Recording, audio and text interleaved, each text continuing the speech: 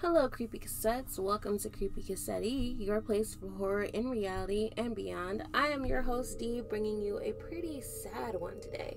Today we're going to be discussing the dark history behind your favorite disinfectant, Lysol.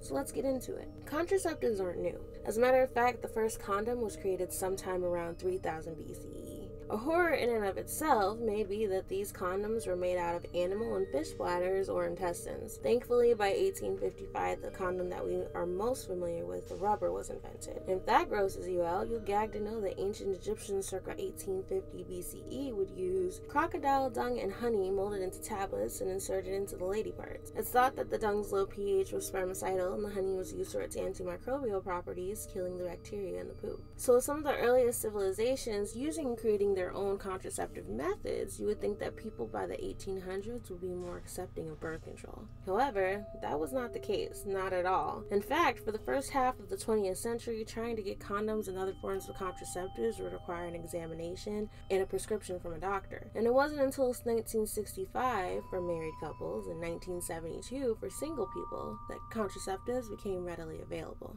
That being said, the market for people who wanted the fun of intercourse without the responsibility of crotch goblins never stopped. Instead, people, and especially women, had to find other ways to control their fertility. Douching was initially sanctioned in 1832 by American Dr. Charles Knowlton as a form of contraceptive, as a sort of primitive version of Plan B, not in pill form, used after the Naked Tango. And here's where Lysol comes in. You see, Lysol was advertised as a feminine care product, or douche. They even went as far as creating jellies, foams, and spray. Between 1920 and 1960, before the first birth control pill was available, douching was the most popular form of contraceptive, even gaining the prestige of being called the best-selling contraceptive of the Depression era.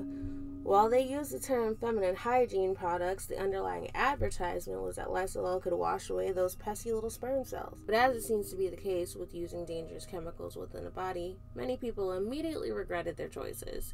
Prior to 1953, Lysol contains a phenyl compound known as cresol. This compound caused burning, inflammation, damage to the women's living tissue, and even death. But that didn't stop the company from heavily advertising the product as an asset to women who wanted to keep their lady parts fresh and keep their man around. Some even gave the impression that maybe the reason that women's husbands were not as attentive as they used to be was because they were not as clean. The ad's intent was to make the woman completely responsible for any marital disharmony by preying on major insecurity for most women, even in today's age. They even went as far as to aggressively market the chemical as safe and gentle, despite evidence to the contrary. Lysol was sued many times, and each time the cases were overturned and covered up.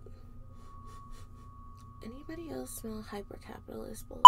By 1911, doctors had recorded at least 193 Lysol poisonings and at least 5 deaths attributed to the use of Lysol as a douche or contraceptive. Douching didn't even work. A study that took place in 1933 on 507 women who used Lysol as a contraceptive reported that nearly half still ended up getting pregnant. All that pain, literally no gain. There were even some highly respected physicians who promoted Lysol. Dr. Joseph Lee, respected obstetrician, suggested that Lysol be used during childbirth to reduce the amount of infectious matter carried into the uterus during birth. In 1953, the formula was changed to include less cresol and replaced most of the chemical with orthohydroxydiphenyl, making it less corrosive. However, they still marketed the disinfectant as a feminine hygiene product. Lysol as a douche would not begin to lose its popularity until the 1960s, when birth control became more readily available. Perhaps the most horrifying thing was the level of misogynoir and shaming that went into these ads. Just a note, ladies, while we have come a long way from the dark times of Lysol douches are still used regularly by a lot of women. However, the vagina has its own internal cleaning system, so avoid using foreign products up there as much as possible. And if you have continued issues with smells, consult your physician. You could be dealing with an infection. It's important for you to get the right products with the least amount of side effects from someone who understands the science of sexual health. So what do you think about Lysol's dark history? Let me know in the comments below and come back and join me for the next one. I hope you have an excellent day, and remember, don't use Lysol in or on your body. It's not meant for that type of cleaning. Have a good one, guys.